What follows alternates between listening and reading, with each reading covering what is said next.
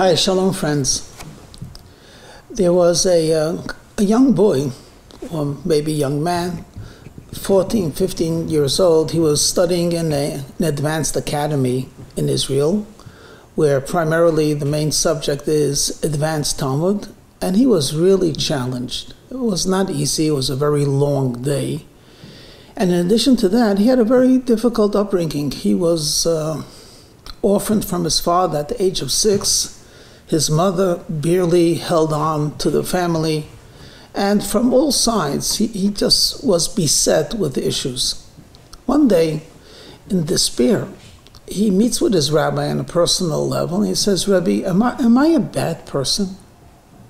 And of course, the Rabbi looks at him. "What?"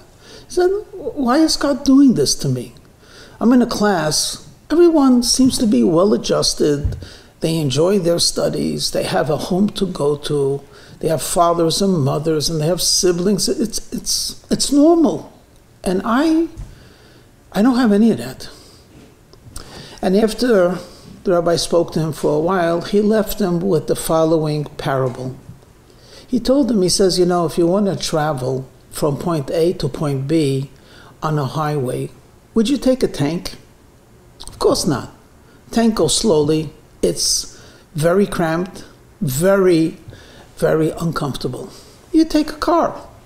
So you have speed, you have comfort, maybe even beauty. But what happens if you have to go from point A to point B, not on a highway, but to travel over boulders, hills, ravines, crevices? Would you take a car? As soon as it hits the first boulder, it would be stuck. If you got it out of the boulder, it would go into a rut. But a tank will go over all of those obstacles. He told him, he said, life in many ways is a life that's strewn with boulders, hills, crevices, ravines, all kinds of stuff. People that often grow up charmed. They're living a life of a car. They're on the highway. But as soon as they reach an obstacle, they're stymied, they're held back, they're distressed, and it's very, very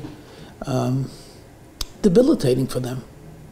But people who grow up with the struggles that you're growing up with, you're developing the resources and the strength you need. Yes, now it's cramped, it's slow, it's tedious, but you are a tank. You will be able to continue your life on a strong, solid basis.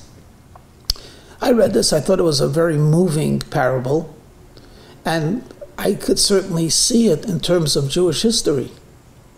When we look at Jewish history over thousands of years, and our history is very different than other histories of other nations, and we see how many obstacles, even suffering and persecution we went through. And yet, we developed and continue to strengthen ourselves. We're tanks. Nothing can stop us. It's inevitable. We are marching, we are progressing, and we are anticipating the destination of a full land of Israel filled with happy, healthy people, and a world that will be blessed with peace and instruction from the Mashiach himself. This week in the Torah portion is quite an interesting story. Actually, it's remarkable. It's a story about a man who's spiritually gifted. He knows the occult. He's proficient with the black arts, what they say it, but he's also a receptacle.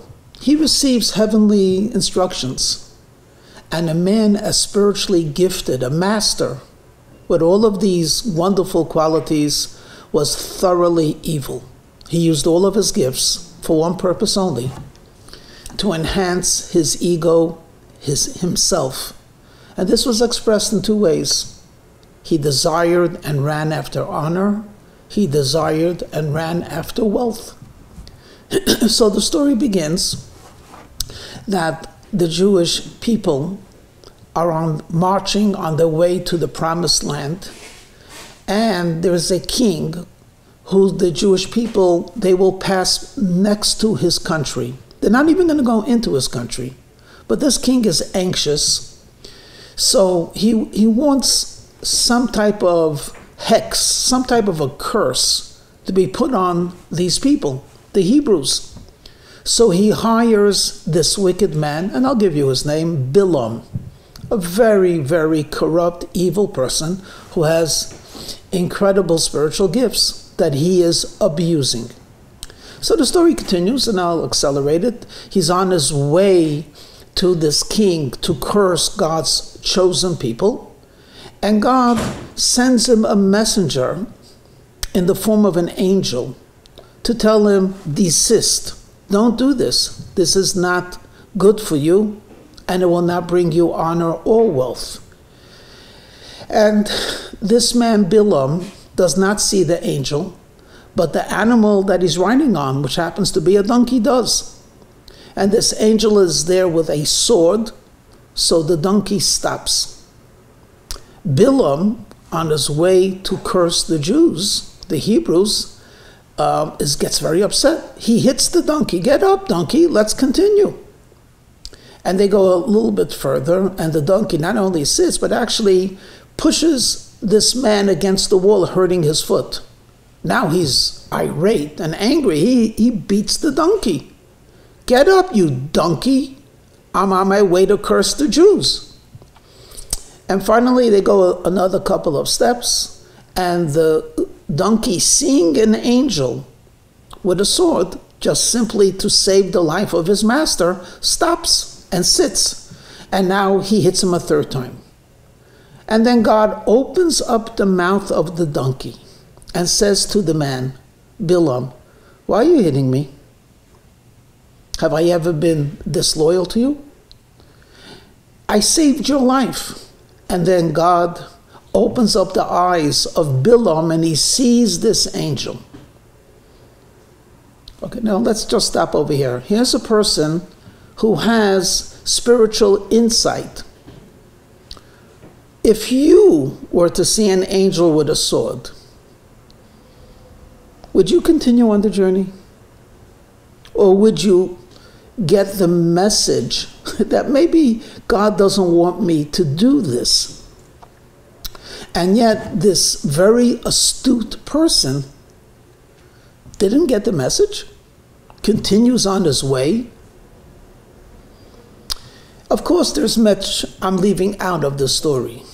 But what I want to share with you is when you're fixated on something and you're emotionally involved, even a miracle doesn't talk to you. Even an overt message would not talk to you. If you want to go somewhere and you might get a text telling you, do not go there. And this text is from a best friend. This text is from someone you trust. But if you really want to go, you'll say, I'll go. So God gives us these struggles to make us stronger, so we can become resilient, and not only resilient, but we might receive extra powers to overcome any type of obstacle in the future, and sometimes we refuse to acknowledge it. So I will conclude with a final story. There was a very, very talented teacher, I think in the Gera yeshiva. His first name was Gedalia. They called him Reb Gidl. This Reb Gidl was an inspirational figure for hundreds and hundreds of students. What was the inspiration? Not only was he a Torah scholar, not only was he almost always in a really pleasant mood, but what he went through in his life is unheard of, at least to these young boys in the 1970s and 1980s in Israel. He had lived through the concentration camps. He only had one daughter. She was murdered by the Nazis. He himself had suffered, I don't know, for 2 years or 3 years, inhuman, hellish conditions. And he comes out with his faith, with his humor, with his personality intact. So once he's teaching a class, and one of the students says, Reb Gidl, how could it be that you went through all of your suffering with your faith intact, and so many others lost it?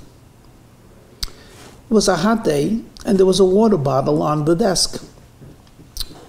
So he unscrewed the cap in front of all of the boys, put it into his finger and into his palm. He said, I'll answer you. If I were to invite someone to the room to find the bottle cap, what are the chances of them finding it? And of course they had to acknowledge close to zero, because they'd be looking up and down in all of the desks. It wouldn't even occur to them that Reb Gidl is holding it in his hands. But he said, you saw what just happened. If I asked you to identify where is the bottle cap, would you have to spend hours looking? No, it's clear. The rabbi's holding it. He said the same thing was with faith. Many people that came into the camps, their faith was somewhat shaky to begin with. And when they were living under such terrible, horrible conditions, they began looking, where's God? Looking for faith. And in a place of such utter darkness, they couldn't find it. So it's no wonder, and no one can blame them for losing it. But when I went into the camp, I had faith. All I had to do was hold on to it. And at the times of duress, when I felt that I was losing it, then imagine a dark room. And I tell you, look for a diamond ring, you're going to flounder. But if you were holding the diamond ring and you dropped it, you know it's there.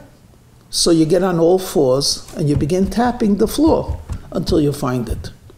So certainly it was not easy. And certainly it is not easy now either.